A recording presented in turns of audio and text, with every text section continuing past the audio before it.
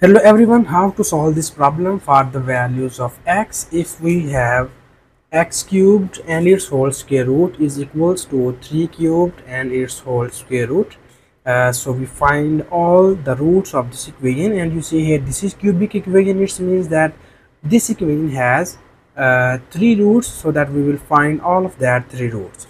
So now here first we need to eliminate this square root sign on both of the sides. For this we will take the squaring on both of the sides. So after taking squaring, it will be written as square root of x cubed and its whole square is equals to square root of 3 cubed and its whole square.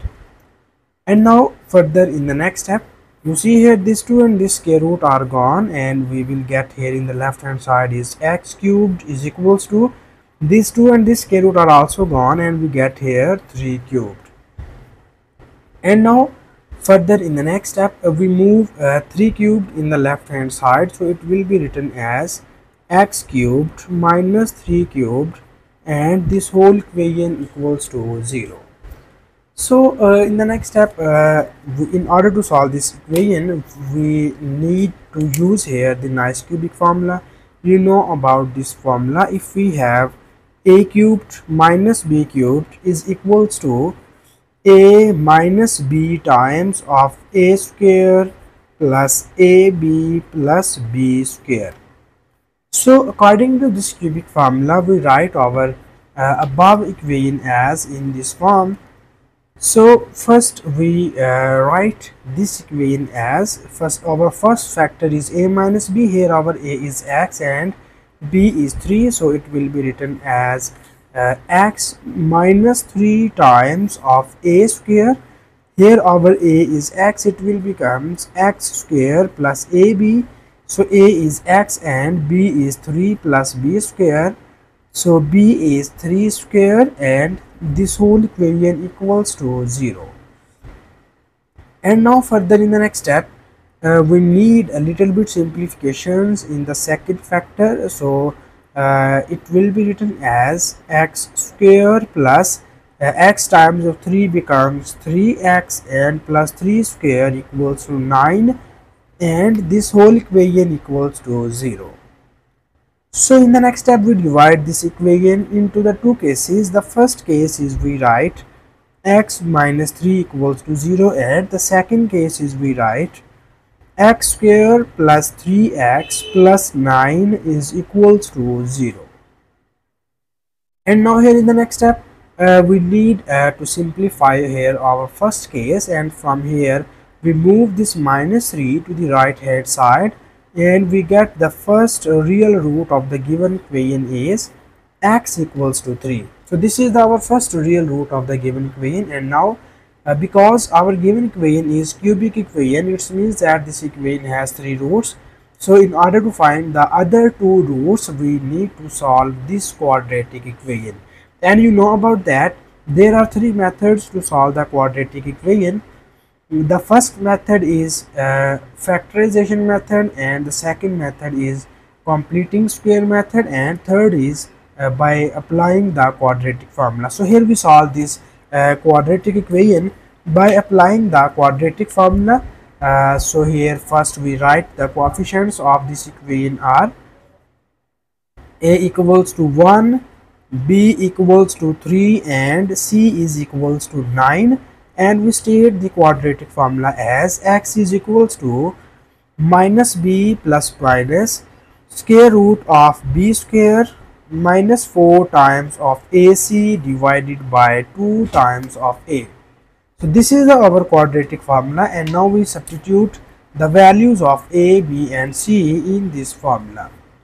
So after substituting the values, it will be written as x is equals to, this is minus b, the value of b is 3, so when we put it here, it will becomes minus 3 plus minus square root of b square. So here our b is 3, it will becomes 3 square, minus 4 times of a is 1, and c is 9, and it is divided by 2 times of a.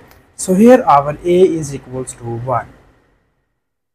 And now further in the next step, we have x is equals to, this is minus 3 plus minus square root of 3 square, and 3 square is equals to 9, minus 4 times of 9 is equals to 36, and it is divided by 2 times of 1 is equals to 2. So here we need more simplification, and now first we focus inside the square root sign, and it will be written as minus 3 plus minus square root of 9 minus 36 is equals to minus 27, and it is divided by 2. So here we need more simplifications here, and we write our final answer into the simplified form.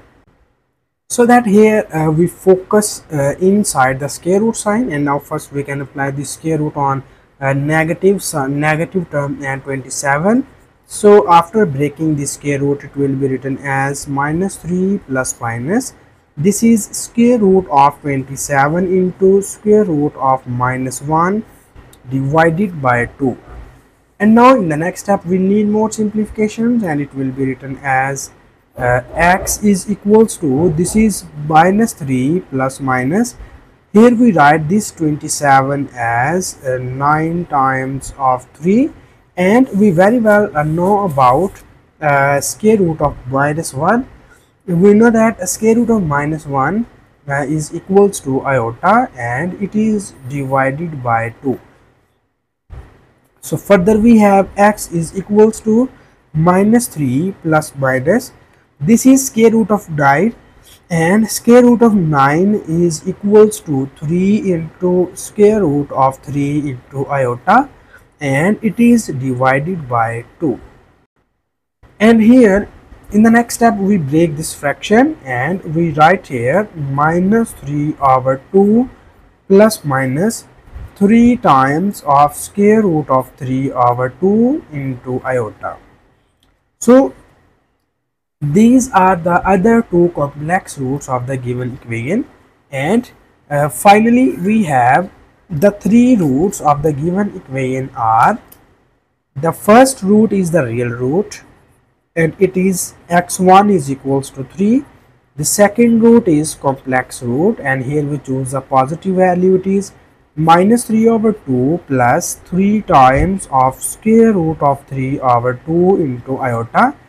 And the third root is x3 is equals to minus 3 over 2 minus 3 times of square root of 3 over 2 iota. So this is our third root of the given equation, and this is the final answer. And thank you so much for watching this video. Please subscribe to my channel for more exciting videos.